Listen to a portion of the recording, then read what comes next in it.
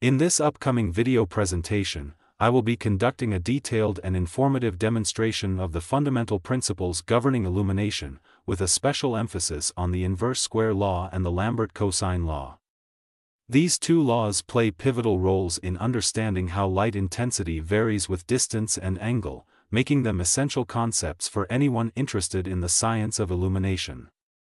Illumination refers to the process of providing light to a space or area, often for the purpose of visibility, safety, aesthetics, or functionality. It involves the deliberate placement of light sources, fixtures, or luminaires to achieve specific lighting goals.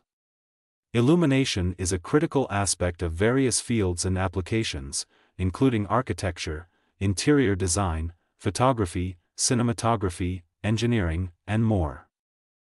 Illumination is the deliberate use of light to achieve practical or aesthetic effect. Lighting includes the use of both artificial and natural resources. When light falls on a surface, it becomes visible. It is denoted by E. An unit of illumination is meter candle or lumen per square meter or LUX. Formula of illumination is E equals phi divided by area. Electrical lighting has following advantages: cleanliness, easy to control, easy to handle, steady output, better reliability, suitable for almost all purposes, economical. Terms used in illumination: light, that part of radiant energy from a hot body to produce visual sensation on human eye is called light. Luminous flux is that portion of total radiant power that is capable of affecting the sense of sight. The unit of luminous flux is lumen, and it is denoted by lumen. 1 lumen is the luminous flux emitted per unit solid angle from a point source of 1 candle power. Candle power, the light radiating capacity of a source, is called candle power. Luminous intensity in any particular direction is the luminous flux emitted by the source per unit solid angle in that direction, denoted by I. Unit is candela.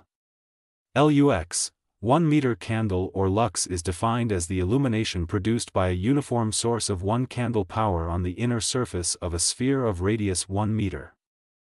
Laws in illumination: illumination on the surface depends on luminous intensity, distance between the source and surface, direction of rays of light. There are two laws of illumination: inverse square law, cosine law.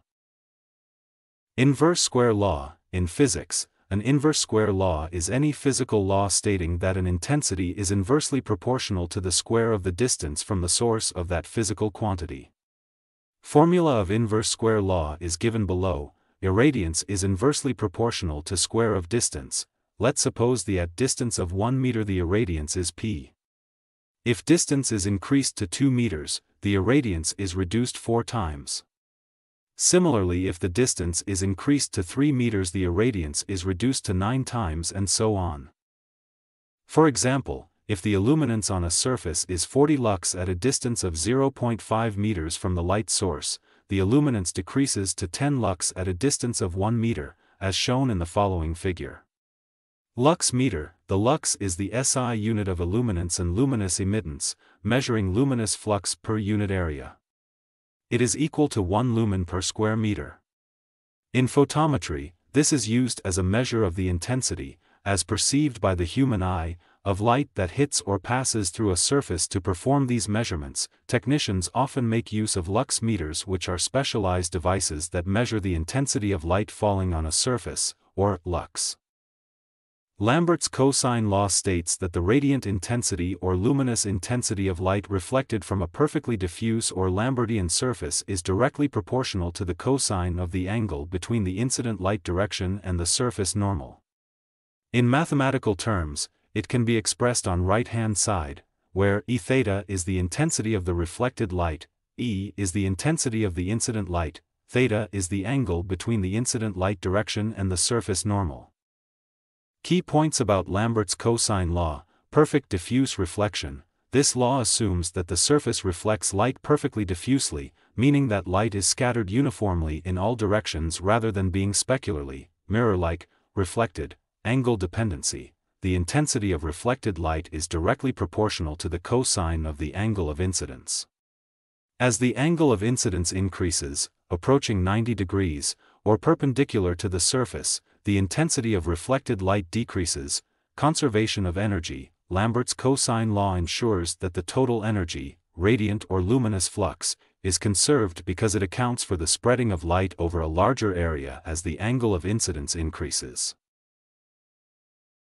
Applications. In photography and cinematography, controlling illumination is essential for achieving the desired exposure and mood in photographs and videos. In architecture and interior design, lighting design is crucial for creating functional and aesthetically pleasing spaces. In industrial and commercial settings, proper illumination is necessary for safety, productivity, and energy efficiency. Thank you for taking the time to watch my video. If you found it enjoyable, please consider hitting the like button, leaving a comment sharing your thoughts about the content, and sharing it with your friends. If you're interested in more videos related to electrical engineering, I invite you to subscribe to my channel. Your support is greatly appreciated.